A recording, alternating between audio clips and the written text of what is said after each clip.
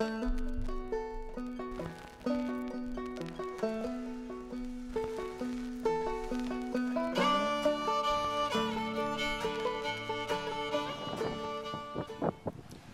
name James Lee Cox. I'm better known as Joe Cox. I'm from Belhaven, North Carolina. I'm a commercial fisherman. I has been for 37 years, and I work with the tapes from over Pamlico Beach. They originally worked there from Corpus Christi, Texas, all the way up to Nova Scotia. At this time, we is down in a part of Hyde County that they call Swarm Quarter. And this is where some of the bigger boats come into when they is out fishing, shrimping, or whatever. But anyway, working from Corpus Christi, Texas, down to St. Augustine, Florida, we shrimp days and night, and we caught anywhere from 30 to 60 to 75 baskets of shrimp or drag in the course of about 4 to 5 hours drag. We would drag at least 1 week one way and 1 week back into the port which we first left out of. And this is during the summer months, round about like July, August, into September. And from September to August, September, October, we worked it from Florida down to South Carolina, Charleston, South Carolina. And we did that up until the winter months come in, and then we worked it from South Carolina, North Carolina, and down into Norfolk, Virginia, fishing. And we fished scallop, lobster, and also monktail in those months. And then we would go farther up to Nova Scotia, and we also would be scalloping and flounder fishing up there. We catch mostly jumbo flounder at all times. Now, we work about 2 weeks out of 2 weeks before we would come in, depending on the weather. And then if the weather was going to get bad, we have weather channels to let us know, and we would come in beforehand.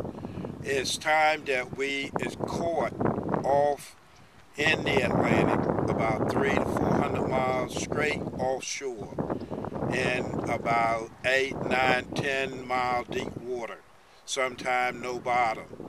But we would get caught out there, and by the time we would try to make it back into the dock, it would get calm. We had to turn around and go back out. And so, but the boat that I was on was like 125, 135 foot. It slept 16 heads, and it had holes that was the average of a bedroom in a house. And the fuel capacity was 40,000 gallons. We had 4 10,000 gallon tanks. For our power that we had on our boat, it was V16 149 Cotton. A lot of people don't know what that means. That means that the Cotton nozzle is a twin screw, and it would ordinarily take 2 engines to power those 2 props, but by having what they call a port nozzle, they joins together on the bottom, and that one engine turned both props. And for auxiliary engine, for power, the lights, the stove, and whatever else, we have a V12 engine, and it have the capacity of about 1,600 horsepower. The power that the V16 149 is about 4,800 horses, about the same power that a crane engine that you see running on the track would have. So you can imagine the power. And we also we have what they call on the back of the boat, which you can't see from here, they call a net wheel. And the net wheel is a great big spool, look like a cotton spool, but it's made out of steel. And it is powered by hydraulic. Hydraulic would turn this big wheel, and it would pull the cable on one side, the nets and everything on the other side. And when it get to the back of the boat's got a V shape from the bottom up, where you hook the line to and pull it aboard the boat to dump it out. Now we catches sometimes when we fishing, we average about 50 to 150 boxes of fish or grab. We don't look really at how much each boat get, because each boat have what they call a VHF radio, and then they have a citizen band radio. And the guys, if they friend and one boat is catching more than the other one, they call the other boat and let him know, well, we doing pretty good over here.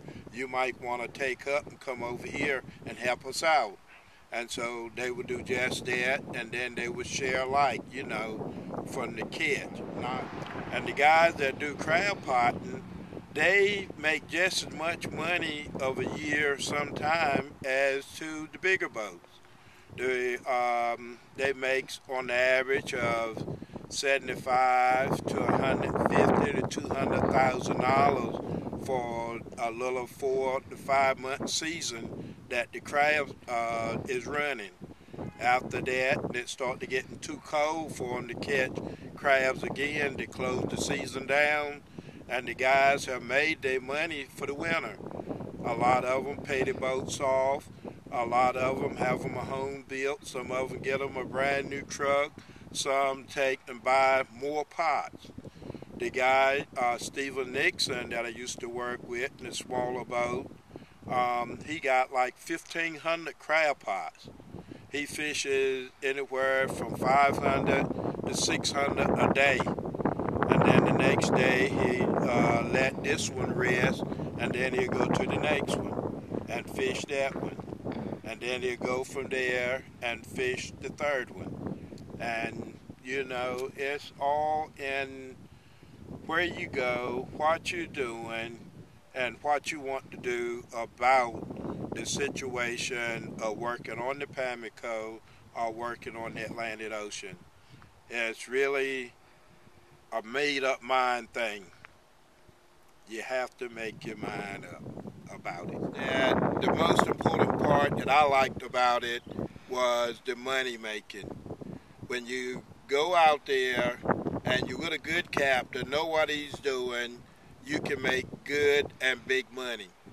You go with one that don't know much about what he's doing, what it's all about, it costs you more fixing up than what you can really pay back, and the captain and yourself, if you don't own the boat, can lose your job. But anyway, the most important part of that is that the money is great if you use it wisely.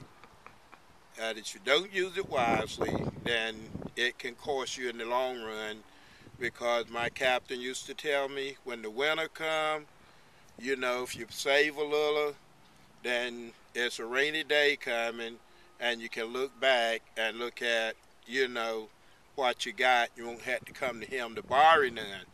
But if you made it, you got it, put away, and that way you need it, you can go and get it and do what you got to do. But